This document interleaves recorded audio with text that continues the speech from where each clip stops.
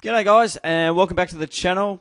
Today I'll be reviewing the game between Geelong and North Melbourne, which was down in TASSIE, Blundstone Arena, in what was, tough conditions, it must be said.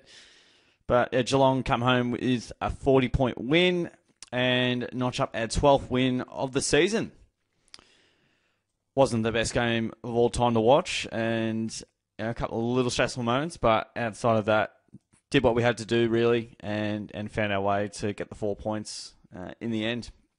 We were able to sort of overwhelm North Melbourne, with experience and, a little bit more class to finish the job off. So, I mean, I almost have a disclaimer every time you have a game where you beat a side that's, down a bit lower on the ladder.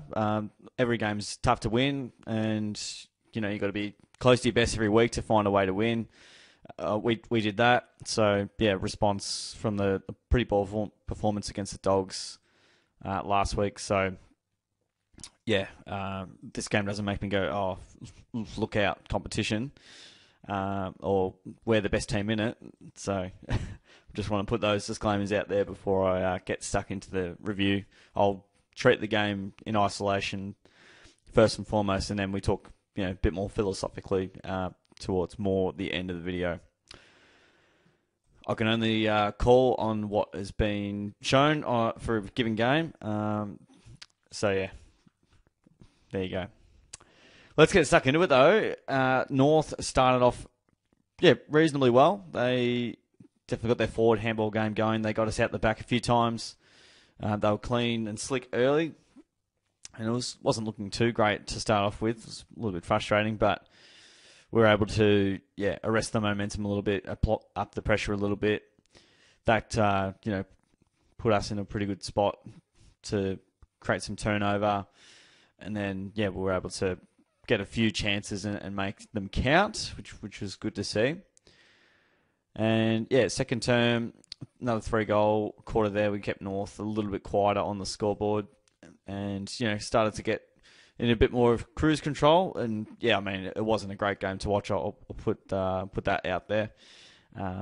It's not one you'll chuck back on as a replay. Maybe for some individual highlights, some poor goal line stuff from North Melbourne throughout the afternoon. Definitely let us in a bit. And, put the game, North brought it back to 10 points, and then we were able to flex the muscles.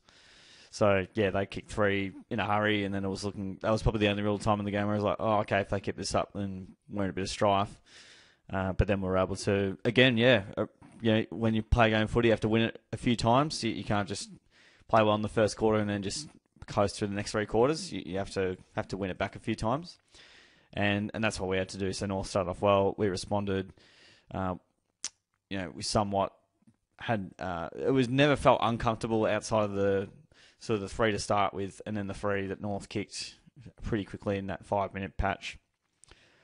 So again, that midfield battle was obviously important, and North trounced us there early. We were able to arrest that throughout the game after they initially had, I think, 6-1 in the clearances. So they were, and centre bounce clearances, they were pretty explosive there as well. I think what we can take pride on is our tackle pressure in general was able to sort of at least minimise their damage, sort of moving up forward. So they end up with 10 goals, so relatively low score, all considering, and we were able to notch up 106 points ourselves with a few players out and a couple of injured throughout as well, especially out forward. So I'll look in terms of what I liked about the game. Our pressure, was good at times. There were some missed tackles. There was a few fumbles that, you always say a few fumbles. Things that absolutely make me the grind my gears are intercept marks against your team inside D50 when it's long and high. It's a slow play. No one flies up for it. That's probably one of the most frustrating things. Another really frustrating thing is just when you're like literally half a second from being out, like that next handball will just like set a goal up, and then there's just like a fumble or they spend it before they earn it. That kills me. What else kills me in footy? Yeah, goals in red time probably kill me as well. Yeah, it's just like not playing down the last second, just going, oh, no, it probably won't happen. Then it does happen. Footy's like Murphy's Law. If it can happen, it will happen. And if it's never happened, it's going to happen, basically. A bit of a mouthful, but yeah. The positives, though, we were strong enough to be able to arrest the tide even after.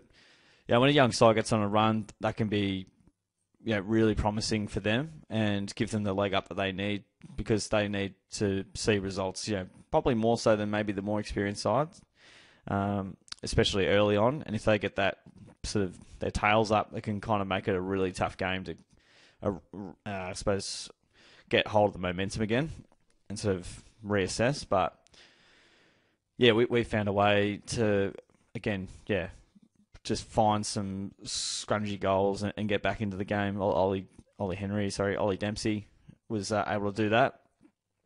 And, we had some, off the back of our intercept game, I have to say that I was really impressed with that. I think we took like 23 or 27 intercepts, intercept marks even possibly. And some of that was North Melbourne just not executing properly. Might have been some of the conditions. Hopefully some of our pressure landed on that. I will say the better sides won't make that many mistakes. But what's interesting there, though, is Hawthorn being one of the hottest teams in the comp, and we were able to do that against the Hawks. So I reckon there's a bit of both in there.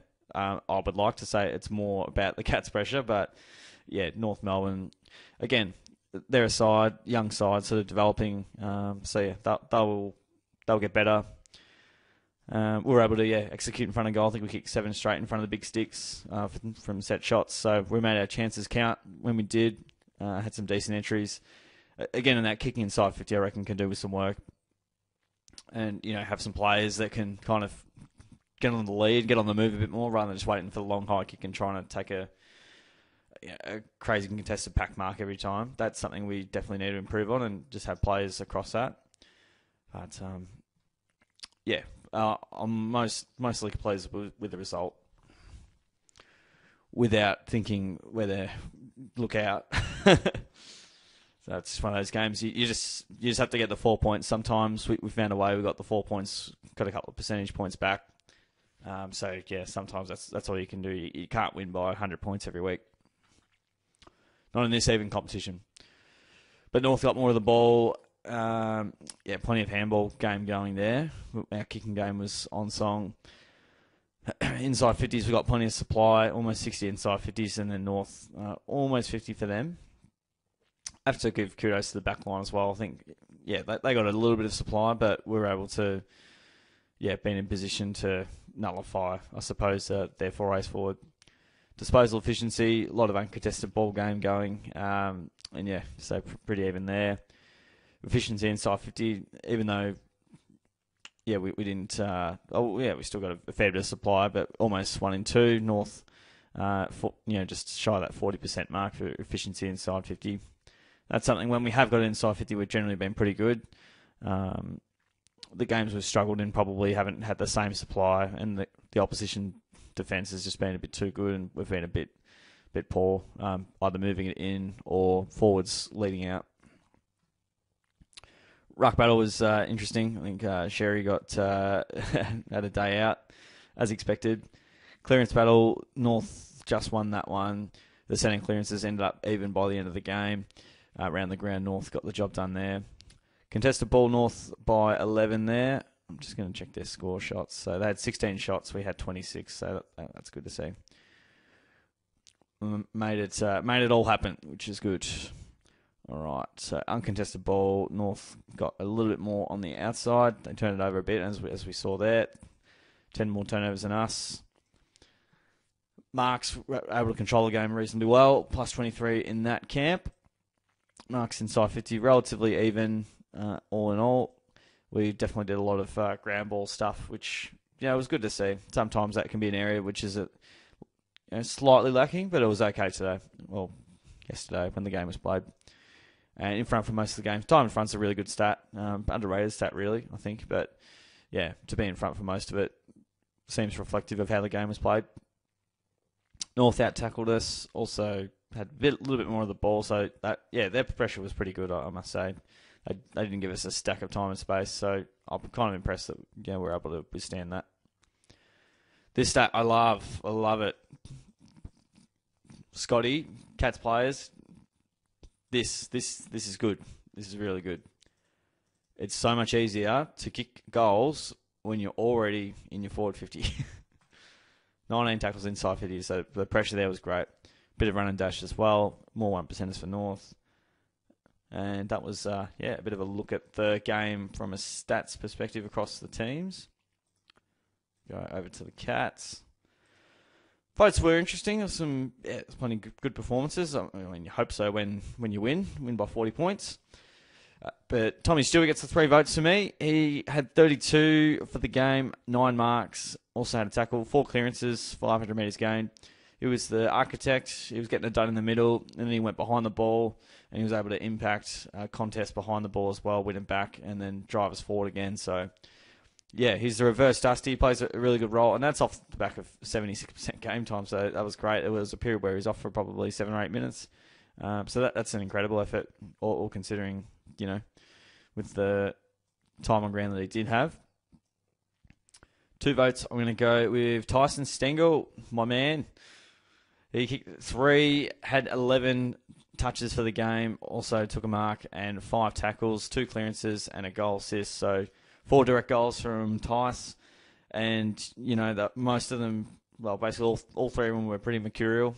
Not easy goals that you could kick every day, but they're a little bit easier for him. He finds a way. I thought just when we needed something, it was a critical moment, we needed some class, he was there all day long to be able to provide that. So, yeah, he was able to put that gap in the game that almost no one else could. And then the 1 vote, I'm going to go with Lawson Humphreys. He's getting in the votes lately, so he's doing something right. The 21, almost had a goal next to his name. He did a little snap. 5 marks and clearance, almost 500 metres gained. Yeah, I just love his run and dash off half-back, his contest work, his ability to nullify contests and neutralise them. He was really good again. I thought, his dash was instrumental, and I thought, he was one of our finest players on the ground. Okay, let's go to the rest of the Cats crew. We've got Jezza up near the top. He had 2 goals, 2 for the game at 19, 8 marks, 3 tackles, 2 clearances, lots of metres gained. So, when I looked at the game in isolation, I thought, he was a little bit quiet, but was able to work himself into the game. Hit the scoreboard. I'm keen for him to get those snaps back in through the big sticks, but he'll get there. But pretty solid game from Jez, all considering. Jackie Bowes had the 20 touches, also had 5 marks, 9 tackles, plenty of tackles, 3 clearances, and a goal assist. Yeah, just cracks in each and every week. The midfield for North did pretty well, I thought. But, Bowes with the pressure there, it was really good for us. Graham Myers, a little bit quiet. He had the 21, 7 marks, 7 tackles, 3 clearances, but 2 goal assists. You'll take that every day of the week. We're just used to seeing him out in space and then just darting every kick inside 50. But, even still, he was a little bit like Jez, where I didn't think he played amazingly well. But looking at it now, that's a pretty decent game. You take 20 and 2 goal assists from his leg. Or he could have handballed it. That's not impossible, I dare say. Likely from his deadly right foot. Over to Maxi Holmes. He kicked a goal, hit the 22, 5 marks, 5 tackles, 7 clearances, goal assist. Yeah, he was really good for us. Just needs to sort out his kicking a little bit. He can blaze it away a little bit. He can sort of run 100 miles an hour and then just kick it straight back to the opposition. So that can do with some work. But in general, I thought, his run and carry was really positive for us. Ollie Dempsey, very good, and almost could have got a vote. Maybe a bit stiff not to, but I will digress. He kicked 3, had 18 touches, 2 marks, 5 tackles, clearance, and a goal assist. So, 4 goals directly from his great work. Very opportunistic, very smart footballer, works really hard, and loved his game. Mitchy Duncan had the 22, 7 marks, and a tackle. he just cracks in every week, just goes where the team needs him, glides through the middle, and sets up teammates in the scoring chain. Blitz is a bit quiet, but played plenty of ruck. He had the 25 hitouts with his 10 touches, 5 marks, 5 tackles, also got a clearance.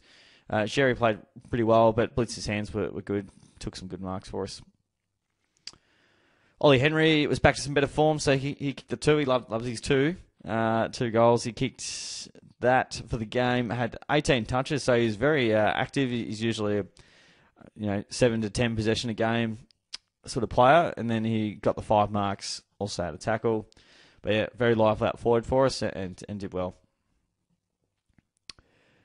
Zach Guthrie liked his game. He had the 14, 6 marks, 4 tackles, and a clearance from his 3 quarters of game time. Yeah, look, he's really good for us. I don't think anyone got off the chain too badly in the D50 from the smalls, but yeah, again, he just jumps in, packs, jumps in front, gets the ball, wins it back for us, and he loves a bit of run and carry as well. Mentioned about Humphreys, who got a vote. Braddles, he kicked a goal, had the 14, 5 marks, 4 tackles. Yeah, his game was really positive for us. We love it when he gets the pressure going on, when he gets those those fleet of foot plays going as well. Yeah, he played well for us. Busey was back in. He had 13, 7 marks, 4 tackles, a couple of clearances. So, yeah, you'll take that. Good to see him back into the side to have a go. We probably lack a little bit of the lockdown small defender. Don't have too many of those guys, so it is good to see Jed back into the side to take it on and beat opponents. Over to Jack Henry, he had the 13 disposals, 9 marks. He knows how to rack up those marks. I thought, he took some nice contested marks as well. A little bit more confidence for Jack off the back of that game. I think, not sure, I think Larky might have kicked 2. I don't know if he was on him directly. Okay, Larky kicked 3, yep. All right, so, he played all right. Larky still had a couple next to his name, but all in all, he's better than he has been. Shawnee Manor, love this guy. He had the 2 goals, 12 disposals, 2 marks, 3 tackles, 3 clearances. Just gets involved. He's really hungry. He's desperate. I just love his output every week. He's becoming a fine player for us.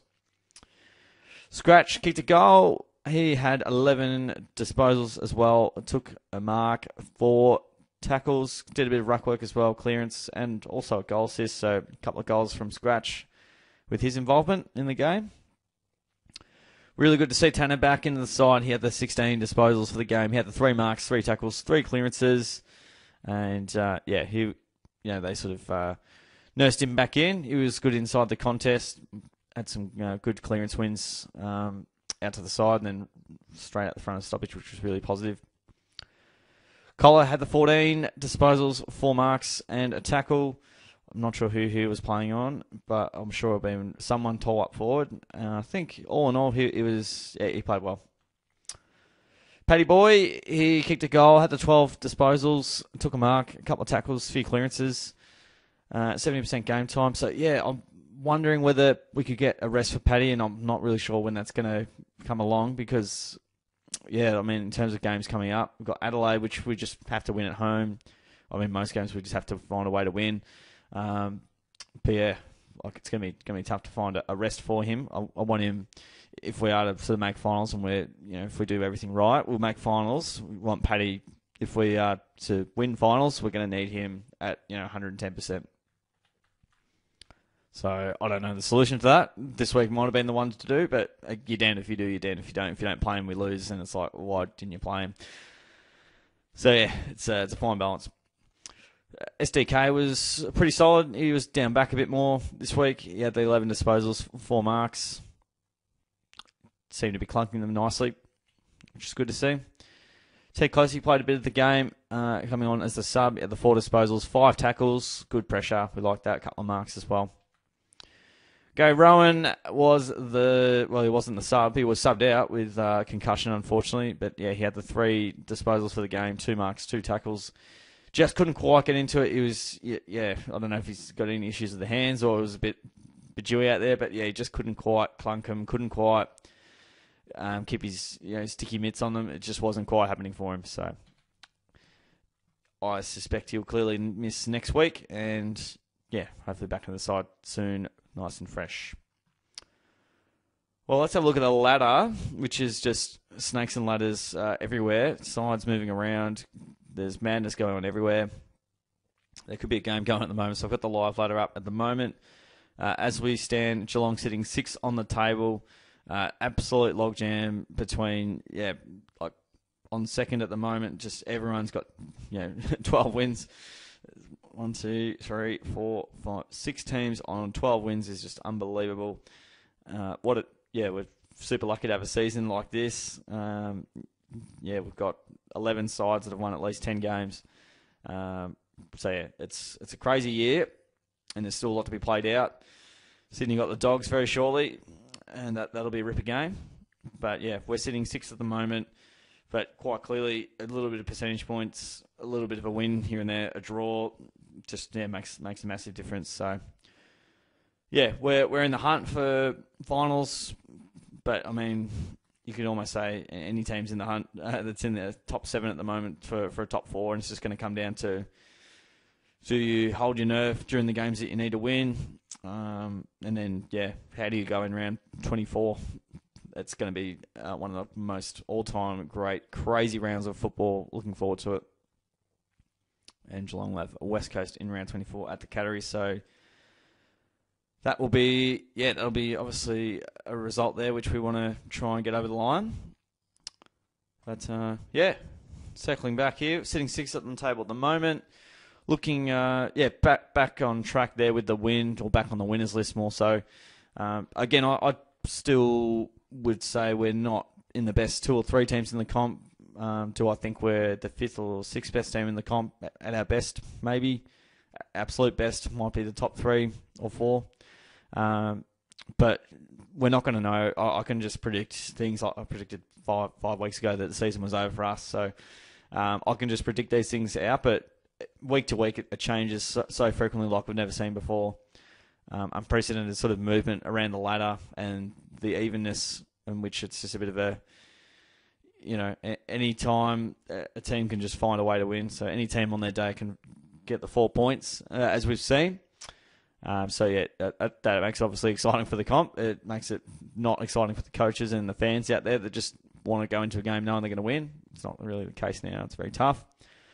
But look, good to get the win, find a way to get the 4 points, and hopefully, we can regroup, get back on track, and keep the wins ticking along, get ourselves to qualify as high as we can, and see how we go from there if we're good enough to make the 8.